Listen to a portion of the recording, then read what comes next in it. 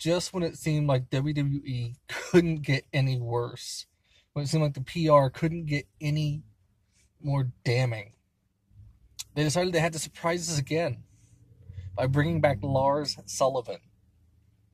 And the last time they put this guy in front of people on a main roster, it became leaked knowledge that should have been out there to begin with, of him going online on different forums and posting, racist and homophobic slurs and rants.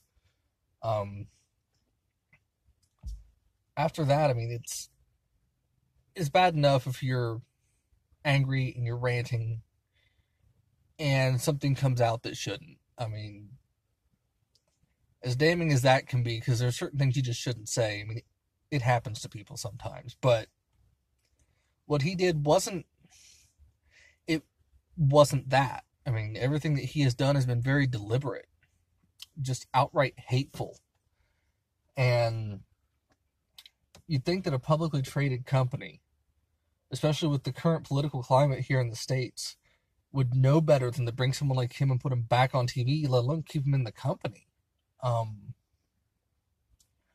just don't get it. I mean, and already since he's came back, it's surfaced, I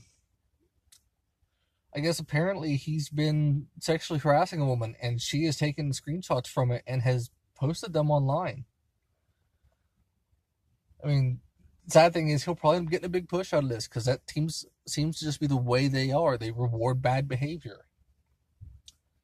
As much of it seems like a leader in the company that he is now, Randy Orton for years was someone that they kept rewarding, despite, at the time, just a slew of reports coming out about terrible things he did. And I'm glad that he seems like he's gotten past that. But I don't know how you get past this with Lars. I mean, he's showing a history of just being a terrible person. And with as many talented people as they already have on the main roster, let alone the ones that are in developmental and people that are out here on the indies that they could grab if they really want to just bolster their ranks. To push someone like him, just because he's big, I mean, it's pathetic. I grew up watching WWE, grew up loving the company, and it's become something that, as a wrestling fan and as a wrestler, I'm almost ashamed of their existence at this point, because they just put out so much hateful stuff. The way they treat their wrestlers, pushing people like Lars and putting them on TV. I just don't get it. It's